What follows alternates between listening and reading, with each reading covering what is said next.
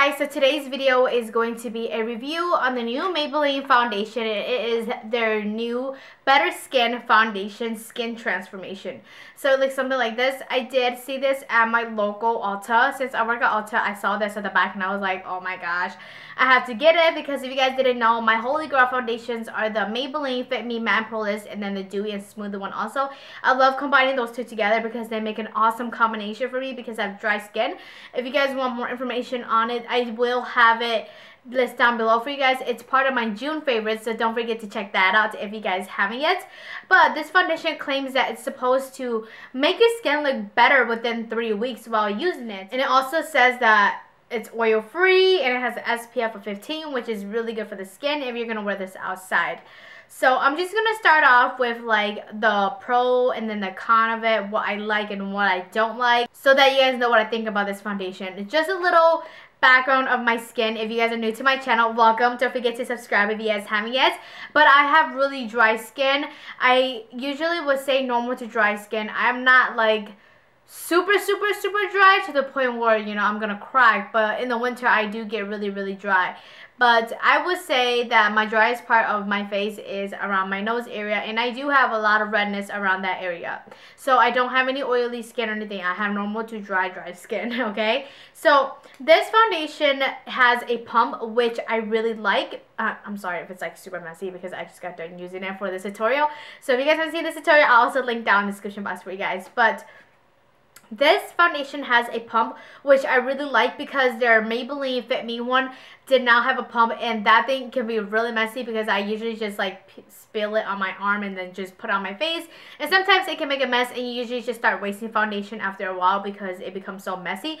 So I like the fact that this has a pump. I actually really want to keep the pump just so that I can stick it into one of the Maybelline Fit Me ones. But the thing that bugs me about this is that the name of the foundation shade is on the cap, I believe, and it comes off. So I already peeled mine off. I don't even know what color I am, and I'm lucky enough that I still have the color at the back here, but once I peel this little tag off, it's not going to be there anymore. So just a reminder, I am a NC 2025 in MAC, and this is natural beige, and it matches me perfectly. As you guys can see, it matches my neck really well.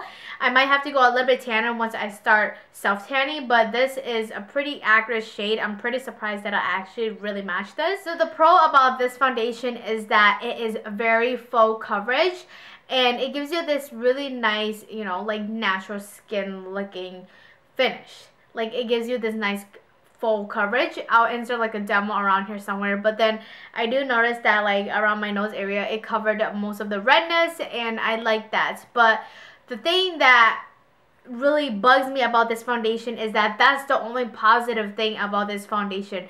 The rest really sucks. So one thing that I don't like about this foundation is that it's super hard to blend. I use my Sigma F80 flat top Kabuki to blend out the foundation, and it is so hard. I feel like the foundation is super dry and it's not as dewy or liquidy as the Fit Me one, and I just don't like it because it just it's really hard to blend, and by the time I know it, it's already dried up and I have to work really fast, and I'm not the type of person that like to work really fast with foundation that dries really fast like that. So if you're not a fan of, you know, dry foundation or anything like that, don't go for this. I like my consistency to be pretty liquidy, so this wasn't a really good go for me. And then another thing that I did not like about this foundation is that since it did say like SuperStay, you know, better skin and everything, it did not feel like skin to me. When I put this on my face, it is the most heaviest foundation ever worn in my entire life. Like literally, it felt heavier than my L'Oreal Infallible Pro Matte Foundation, which I did not like. And I'll list that down in the description box for you guys too if you guys want to check that out. And the lightest foundation that I've ever worn in my life is the Fit Me one, and also the CoverGirl 3-in-1 foundation. This foundation is super heavy. I feel like my face is caked when I have it on, especially in the summer right now. The weather is hot here, and I just don't feel like this foundation is right for, you know, those people who want like a really light feeling to their face. I'm not a fan of those foundation that I can feel on my face. I like, you know, to buff in my foundation really nicely to the point where I can't feel anything, and this is really impossible to do. So that's why I don't like this. Another thing is that since it claims to be SuperStay, it's it's not a super stay at all. I tried it with the primer. I tried it with my Hangover RX, my Smashbox, my Professional, and literally when I touch my face, it will come off on my hand. Like, I have it on my hand right now, if I could zoom in and show you guys, but like me just touching my nose, it already came off. And that's a bummer, because in the summer, once you start sweating throughout the day and you want to like wipe your head or something like that, you know, it's gonna come off. And that's one thing I don't like about this, when it claims to be a super stay foundation when it's really not. And I'm really surprised that it transferred, and this is the first foundation ever that I've noticed any transfer on my clothes. Another thing that I do not like about this foundation is that it clings onto my nose area where I have the most dry spots. So I'm just gonna zoom you guys in really quick here, and as you guys can see, it's really like crusty around here. And usually I don't have a problem with any other foundation if I use my Smashbox primer water, and that's what happened. And yeah, so I really think this foundation is a boo-hoo. I do not like it. I wish Maybelline could do a better job, because their other foundations are amazing. I love them. I will repurchase them. They're one of my holy grail foundations. But this one, I just don't think it's the best for dry skin, because it clings to the smallest spots of my face, especially just like the small pores that aren't really noticeable. And I figured that it cleans a lot around my nose area, and then it also gets really cakey throughout the day. If you have oily skin, you might actually like this, because a dry formula might work good for you because you already have oily skin, so it might be easier for you to blend in rather than for me to do it.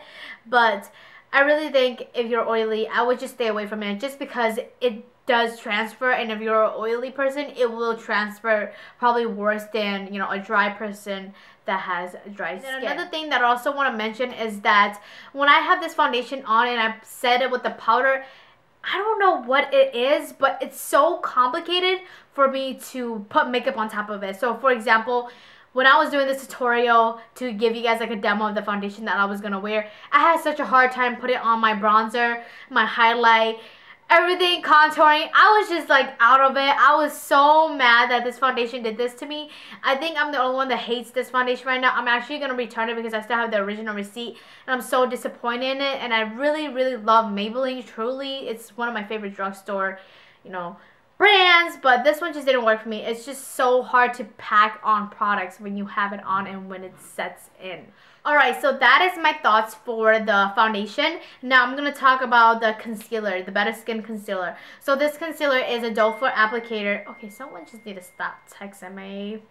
But this is a doe foot applicator. I got the color light. It is a little bit too light for me. I have it under my eyes right now, so you guys can see that I do have like a huge highlight under my eyes. But this is the same, you know, ingredients, oil-free. It's a concealer and a corrector in one. And the consistency really reminds me of the Fit Me concealer, but it sucks. The reason why I say that is because if you set it with the powder, it will cake up and it will look really, really disgusting. I'm just gonna zoom in to show you guys how gross it is. Like, I don't know if you guys could tell, but my under eye has so many blotchy spots on it that I do not like it. This has never happened to me with any concealers at all. Even with my Maybelline Fit Me one, even with my MAC Pro Long Concealer, it has never happened to me before. I've been using my Anastasia banana powder to set in all that concealer, and it never creased on me. But this one, it creases like crazy. It gives me this blotchy look on my skin, and literally if I just rub it like this, it's gonna come off. Trust me, you guys, it's just gonna come off like that. It's like this sticky consistency that will rip right off if you try to smear it. And I'm gonna have to return this too. Some people say they really like it. Like, I think it was Lizzie. What would Lizzie do? She really likes these two foundation, but she has oily skin, so it might work for you if you guys have oily skin. But I have dry skin, and these cling to the worst spots on my face, which is right here. So I just don't like it. This is like probably the least favorite foundation I ever encountered. I probably hate it more than my L'Oreal Pro Matte Foundation. But yeah. Alright, so that is it for this review of foundation. I really hope this video helps you decide if you want to get this foundation or not. Like I said, it didn't work for me. If it did work for you, let me know what you did to work it out, because I've been trying so many primers. I even wore it to work, and throughout the day, my face was just, I just don't even want to talk about it. It's like the worst foundation that I've ever encountered, and I'm very disappointed. So please leave a comment of any tips and tricks you guys know if you guys have dry skin and you guys like this foundation. But other than that, I'm going to return it. I'm sorry if I'm a little bit harsh on this foundation review. I know my L'Oreal Pro Matte Foundation was also a bad review, and I didn't like it at all, and this is another bad review. So hopefully you guys, you know, enjoy this video, and hopefully if you are new here, please subscribe to my channel, and don't forget to give this video a thumbs up. Like I said, if you are interested in this tutorial, it is down in the description box below for you guys, because it's a nice purple tutorial. But other than that, I'll see you guys next time. Bye guys.